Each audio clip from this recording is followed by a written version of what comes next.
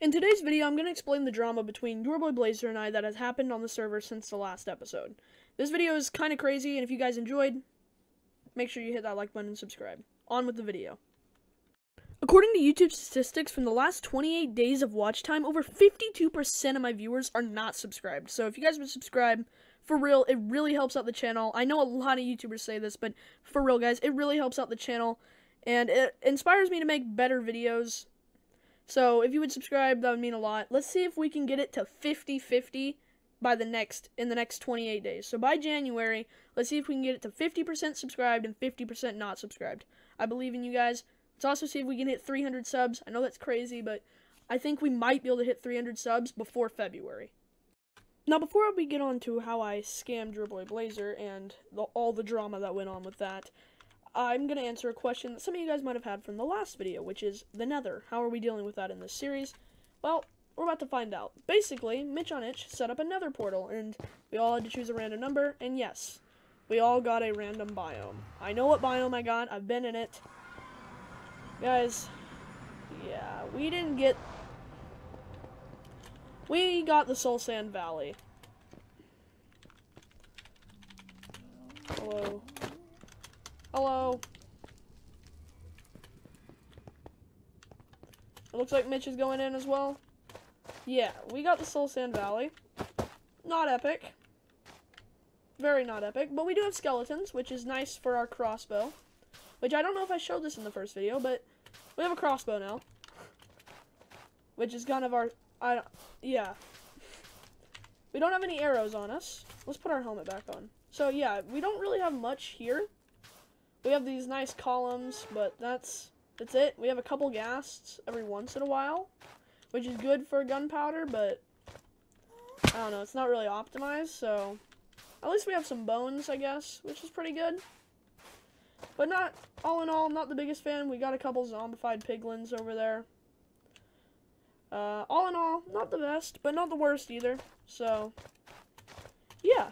Now, let's get on with the rest of the video. I want to show you guys the house, which is now completely finished. Look at it. It looks so beautiful. Ah, I love it. It looks really nice. We haven't moved anything down there yet, but we do have a bit of interior, so I'll show you guys that real quick. So let's head down here. And then we'll get on to the whole drama thing, but there's a lot to it, so might as well take our time. Let's grab our bread. I'm a little bit hungry. And then let's head on in. Here it is from the inside. We have our nice MantaRay head. Then we have a nice little painting, another one right there. Some yellow windows. I thought they fit the house pretty nicely. I don't know if we had the fireplace last episode, but we have a fireplace now, as well as a bed, which I plan to make yellow. And then in here, this is where I can hang my crossbow. So, yeah. Crossbow. Crossbow. Hello? Oh. I would have cried if we lost my crossbow. I've started to grow an attachment to it at this point. I use this crossbow to kill creepers. Oh, skeleton. Hello. Hello. Bye. Thank you for the arrows, by the way, though. So let's get on with the whole drama of this video, which is what you guys are presumably here for. How did UrBoiBlazer and I start some drama? So, basically, let's go over to his base for the beginning of this. What is this? Oh, skeleton, wait. Skeleton, not the time. Not the time, buddy. What is this? Go down for surprise. Yeah, I don't trust this even a little bit, but what's down there? Looks like a sign. What is this?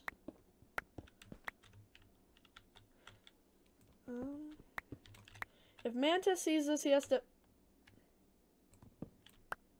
Blazer was here, which is not a good sign in this series. It really isn't, which we'll get onto that in a little bit. So, the start of this all started with this sign.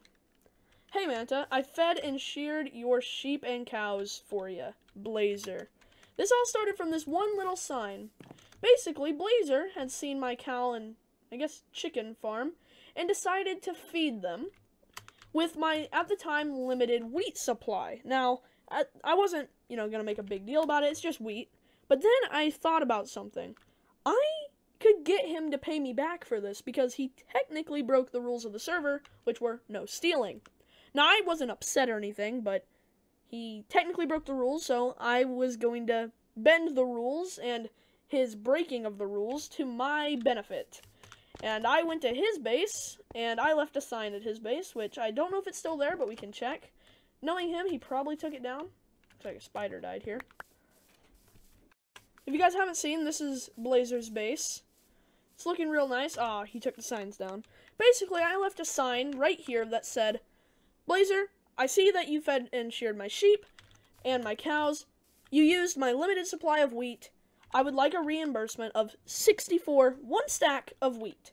Now, this was fair. This was all fair game according to Mr. Lawyer Mitch on Itch, who is on the server right now. This was all fair game according to him because he stole from me. Then, the drama really began from there. After I told him that I would like to be reimbursed, we talked on Discord, and he said, fair enough, I shouldn't have sheared your sheep or fed them without asking you or using your wheat, and he decided that he would pay me back, and here are the signs that he left along with a chest.